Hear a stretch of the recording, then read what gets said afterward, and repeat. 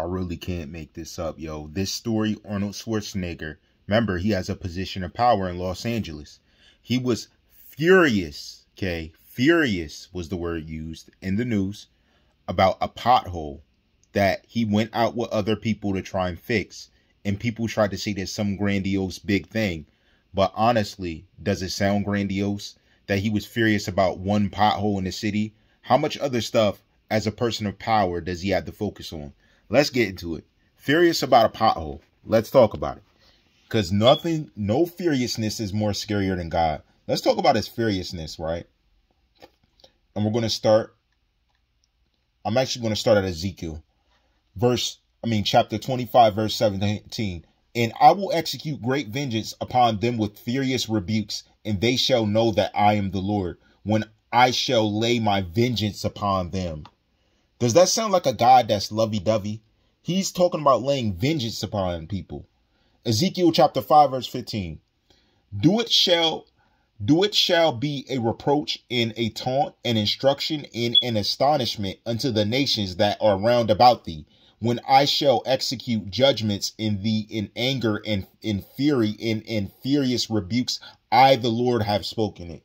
See, God don't play. Arnold Schwarzenegger being furious is nothing compared to God being furious. Does that make sense? Oh, Arnold Schwarzenegger's furious. Nahum chapter 1, verse 2. You remember this from the mocking of that movie. We're going to get into that. God is jealous, and the Lord revengeth. The Lord revengeth and is furious. The Lord will take vengeance on his adversaries, and he reserveth wrath for his enemies. Guys, we have to serve this God. He doesn't want to be furious at us. We are his children, okay? There are specific people on this earth who are here just to be a hindrance, and he knows them. He knows them by name. If you lump yourself with them, you will get these furious rebukes. And it's not a joke. And I'm about to read to you, but let's quickly go over here and read this. Let's read about the ditch real quick, okay? Real quick. And we're going to go into two of these. Psalm chapter 7, verse 15. He made a pit and digged it, and is fallen into the ditch which he made. That's what happens. Guys try and dig a pit to trip someone in, to trick them, to take them out, and they fall in it. Because they dug a ditch made for wicked things, trying to plan out wickedness. Luke chapter 6, verse 39. And he spake a parable unto them. Can the blind lead the blind? Shall they not both fall into the ditch? You need someone that has vision to see in order to stay afloat. Like, my thing is, there are people who have special things, but when you trust in God, he gives you vision to see beyond the sight in front of you. That's why a lot of evil people end up in horrible situations. They can't see in front of them. They don't even trust God. So who's leading you? It can only be Satan. No one else can lead you. You can't lead yourself without God. We need him to survive. Only he knows our beginning and end. The Alpha and Omega. It's in Greek mythology. You see it all the time. What is your confusion? If he says I'm the Alpha and Omega, that means I'm the beginning and the end. Meaning it started with me, it's going to end with me. What's hard to understand? There's nothing hard to get. People just don't want to get it, I'm telling you. And it's going to be bad for them. Very bad. All right, let's get into it. The one that I want to read to you. Proverbs chapter 23, verse 27.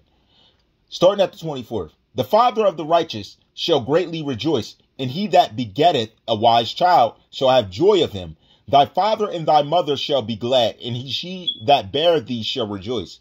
My son, give me thine heart, and let thine eyes observe my ways. For a whore is a deep ditch, and a strange woman is a narrow pit. Wow. She also lieth in wait as for a prey, and increaseth the transgressors among men, who have woe, who have sorrow, who have contentions, who have babbling, who have wounds without cause, who have redness of eyes, they that tarry long at the wine, they that go to seek mixed wine. People seeking perverse things for enjoyment find a very deep ditch, whether it's narrow or it's wide. you still can fall in. Guys, he's not mocked. He's not mocked. Job chapter 9, verse 31. Starting at the 28th verse. I'm afraid of all my sorrows. I know that thou wilt not hold me innocent. If I be wicked, why then labor I in vain? If I wash myself with snow water and make my hands ever so clean, yet shalt thou plunge me in the ditch, and mine own clothes shall abhor me? For he is not a man, as I am, that I should answer him, and we should come together in judgment. Neither is there any daysman betwixt amongst us that might lay his hand upon us both. Let him take his rod away from me, and let not his fear terrify me. Guys, there's nothing more terrifying than an angry God. You could say anything scary. You haven't seen an angry God. You haven't seen it. You don't even see it, because you're looking at situations happening to people around you. That's constitution behind the allowances of an angry God. If you're not serving him, doing what he wants, his protection backs off, and then the devil plays. That's what I'm saying. We must trust in him all times. Keep him near us. He is our protection. He is our defense. When you're going to fight, going to war without God, you're in danger. Don't matter how armed you are. You're in danger. He can make you drop dead for no reason while you're thinking to do that. Then you go to hell for thinking it without even doing it. Guys, this God is not a joke. We're getting there, yo. I haven't even read the scariest things to really check people. Psalm chapter 7, verse 15. We're starting at 12. If he turn not, he will whet his sword. He hath bent his bow and made it ready. He hath also prepared for him the instruments of death. He ordaineth his arrows against the persecutors. He, behold, the revealeth with iniquity, and hath conceived mischief, and brought forth falsehood. He made a pit and digged it, and is fallen into the ditch which he made. His mischief shall return upon his own head, and his violent dealings shall come down upon his own pate.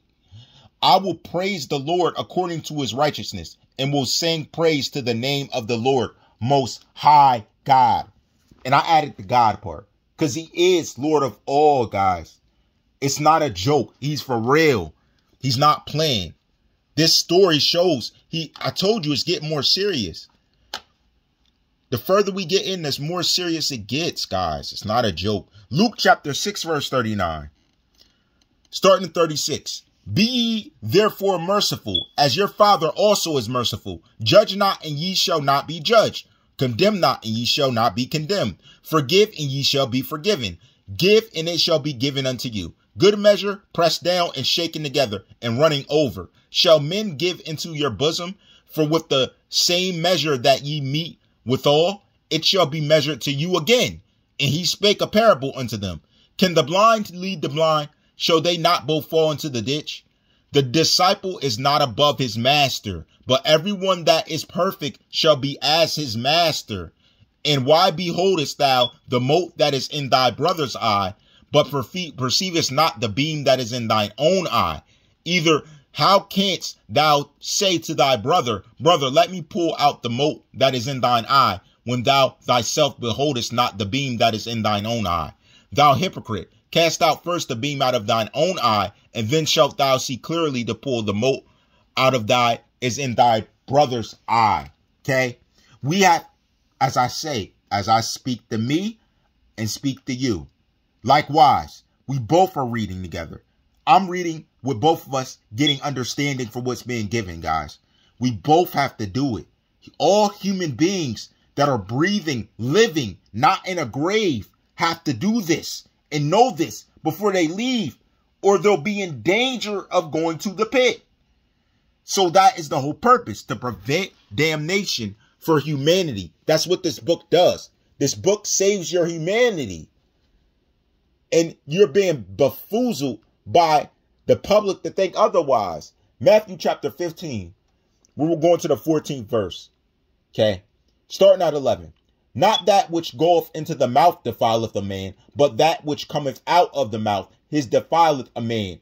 When came his disciples and said unto him, Knowest that thou that the Pharisees were offended after they heard his sayings. But he answered and said, every plant which is in my heavenly Father hath not planted shall be rooted up. Let them alone. They be blind leaders of the blind. And if the blind lead the blind, both shall fall into the ditch.